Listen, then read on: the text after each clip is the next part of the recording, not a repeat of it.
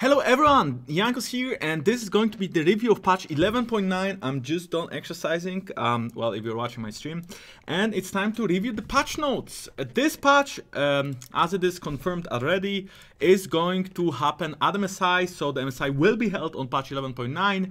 It is not as relevant for me as it used to be in the past.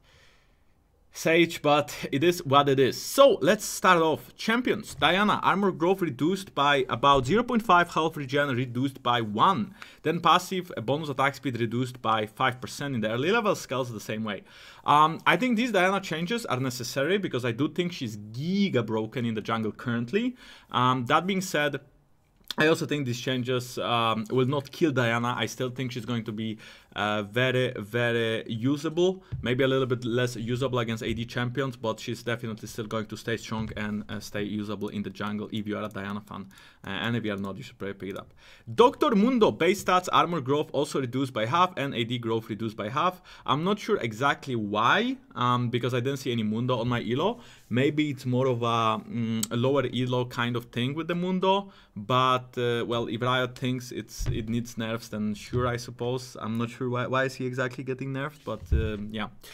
Garen, bonus resistances also reduced per stack. It's going to be 0.2, not 25. And bonus resistances until unit's kill cap is now 150. So you need to first of all kill more minions to cap the resistances, and also the resistances will give you less resistances. So you are losing, well, in the end, if you kill 150 minions, the W will be the same, but you just have to kill more minions to stack it fully. Yeah, whatever. Gragas, Body Slam, base damage on knee reduced on later levels, starts from 5 damage on level 2, and then by the time you max it to level 5, it's 20 damage less. Probably it's mostly because Gragas is kind of a triple flex, like you could play it sometimes jungle, top and support, so makes sense to weaken the champion a little bit. I still think his laning phase top lane is going to be decent, but yeah, a little bit less damage. Probably this makes the support Gragas a bit worse, right? Because support Gragas will max body slam, so maybe the support Gragas will be a little bit weaker now. Hecarim, armor reduced by 4, armor growth increased by 25 though, so in their lane a bit weaker. Damage amplification per stack is now 2% plus 1% per 33 bonus AD, not total AD, bonus AD. So you actually have to build AD to have more Q damage. Spirit of Dread, Hecarim no longer heals 30% of the damage taken by enemies within their area. Now, Hecarim now heals for 30% plus 1% per 40 bonus AD of the damage he deals to the target. This is half to 15% for damage dealt by allies. And then devastating charge, minimum base damage is reduced by quite a lot, and maximum base damage also reduced by quite a lot. So overall, I suppose they want to make him, well, if you build AD now, your damage will still be viable. If you don't build AD, your damage will be way weaker. So a tank Hecarim, especially with the turbo chem tank nerfs that are coming soon, I don't think it's gonna be very available. Currently, I think Hecarim is giga OP, so I'm very happy with the changes. I think Hecarim is going to be less viable than he used to be. Still, AD Hecarim is gonna probably stay relevant, but tank Hecarim should slowly disappear. Heimerdinger, initial rocket damage is reduced by 5 starting from level 2 as well. Maximum rocket damage also reduced by 30 even at max level. Not sure about that as well, because Heimerdinger is not being played often, or at least I don't see it often, but maybe unnecessary changes. Q crit strike bug fix. Fish bone splash damage crit strike bug fix. It was 200%, now it's gonna be 175%. Damage to the primary target was unchanged and has been correctly 175%. So no nerfs to Jinx, just bug fixes. That still makes me think Jinx is gonna be giga broken currently. If you get 1 or 2 kills with Jinx, she will roll over everyone. She will kind of one-shot everyone. So I think we will definitely see Jinx at MSI. I'm not sure about Hecarim, but definitely we will see Jinx at MSI. Kayn, Q darking damage modifier increased. Darking damage modifier is going to be 65% of total AD, not 55. Darking, I believe, is the lifesteal Kayn, so like the red Kayn. So red Kayn is going to have a little bit more Q damage. Kindred, Q, Dance of Arrows, cooldown decreased to 8 seconds, base damage increased by 5 starting from level 2. I think that will make Kindred very strong. Already right now, I really enjoy playing Kindred. I think that will benefit her early clear quite a lot. as you won't have to wait 9 seconds, you have to wait only 8 seconds between Qs. Of course, if you have the W on, it doesn't matter the change at all. And then base damage increased also by even 20 at max level. And you do Q quite a lot, so I'm pretty happy with the changes. Kog'Maw, Q, causing spirit resistance reduction is increased by 5%. Overall, and then Void Oath cost mana cost reduced by 20. Kog'Maw could be an answer to Jinx because both of them have hyper carries with very high range, and I do think Kog'Maw could actually win lane against Jinx. He doesn't really have the push, but he's very strong in teamfights too. So we may see some Kog'Maw Jinx matchups at the Messiah if he actually can lane, right? But the mana changes on knee and also a little bit more resistance shot, it's gonna make him quite interesting. Lulu, Whimsy, cooldown reduced by 1 second, ally cast bonus attack speed increased by 5% at early ranks. So Whimsy got a little bit stronger if you buff your allies in the early game. Morgana, of course, nerfing Morgana jungle a little bit. It was very strong lately. Damage against monsters decreased by 15%. Still going to be viable, I think. Just the fact that she will clear a bit slower. Currently, Morgana is one of the fastest clears in game. That will make her clear probably like 5 to 10 seconds slower, which will make her more on par with the other junglers.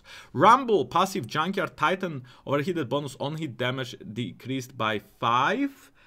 Scales to 40, not 50, and also 5% less AP scaling on the passive.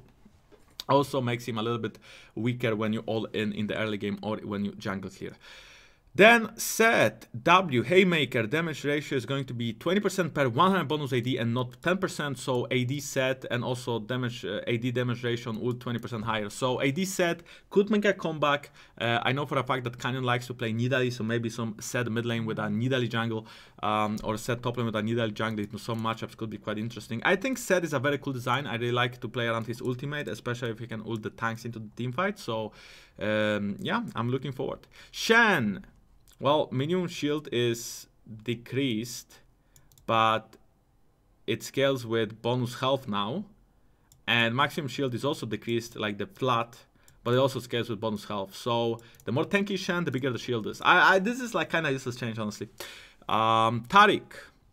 The Q mana cost decreased by quite a lot, actually, which basically means Taric will be able to spam his heals more frequently, being in team fights or during the laning phase. Pretty cool change for the Taric mains. Trundle, Pillar of Ice is only... Wait. Pillar of Ice is 32% second slow level 1 now, which means maybe you won't have to max it anymore. I tried to play Trundle on stage, it didn't work, but when you max out the Pillar, it's actually Giga OP, 60% slow permanently, and it's a Pillar, right? So against tanks, it's very good. Now it's 32% base level 1, so maybe you don't max the Pillar anymore, maybe you max Q into W, and then you actually max Pillar the last, but the 32% slow is still quite a lot. I think the biggest problem with Trundle, though, is his jungle here. Cooldown, Q cooldown increased later, so Vladimir Q cooldown is now 4.6 instead of 5 seconds like it used to be, or 4 seconds like it used to be last patch only. Zeraf, damage decreased by 10, so flat damage decreased but better scaling. Eye of Distraction damage increased though, and enchant, okay, so the targets in the middle will also take a little bit more damage in the center of the blast. I can English. Deadman Plate, 300 health less, pretty big nerf to the item. Definitely will hurt champions like Hecarim Udyr. Hecarim, of course, being nerfed overall. There's still Turbo Chem Tank nerfs coming, so this item will probably not be as broken as it was. Death Stance, attack damage increased by 5, armor increased by 5, so cool buffs for Death Stance, not really used a lot, so kinda nice. Moonstone Renewer, Starlight Grace heal increased by 10. Prowess Claw updated, targets enemy exactly at the cursor, looks for a target in the following order. Nearest champion within 50 units of the cursors. So yeah, I mean, I guess a little bit easier to target people with Prowess Claw. Sunfire Edges, immolate, so the fire bonus damage to monsters now is 150%, not 100% bonus damage. So if you actually build Sunfire, you will be able to clear jungle monsters quicker. If it's worth it, I'm not sure. The item is still quite expensive for the stat it provides. Turbo Chem Tank. Bonus band speed decreased by to 40% instead of 60, so a lot of Turbo Chem Tank nerfs. I think that's a good change. I think it was played on every tank. Maybe we'll see more Iceborne Gauntlet. I'm still, not sure about Sunfire, but maybe. Wit's End, attack damage increased by 10, and also the build path is slightly changed. Now builds out of longsword and not a dagger and less gold.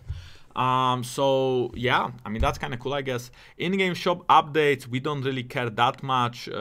Summoner Rift ranked split 2 starts now, so new emotes, I suppose, with the Gwen. And some new skins. Conqueror's Jax, kind of cool. Conqueror Jax Prestige Edition as well. Yeah, the thing is, I can't, you know, go back. And what else is there? There was one more skin to talk about, maybe. Oh yeah, the Damon skins are coming out, so I'm very excited for the Nidalee skin. The Nidalee skin, I think, is gonna be pretty dope. Actually, I'm so bad at this. I think I should just like open everything on a new page, and that way we can just go one by one. This is Kennen, of course. This one is Leona.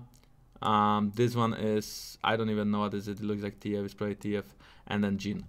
Well, I think I like Nidalee the most. Thank you very much for watching. I think this patch is going to be pretty exciting on my side. I'm not really sure if this will bring that many changes to the meta though. Maybe we'll see less tanks. I still think Diana and Morgana and Rumble even are going to be viable junglers. Hecarim will probably disappear, but we can see some Kindred, which I'm excited for because I really do enjoy playing Kindred. And yeah, well, we will see what happens.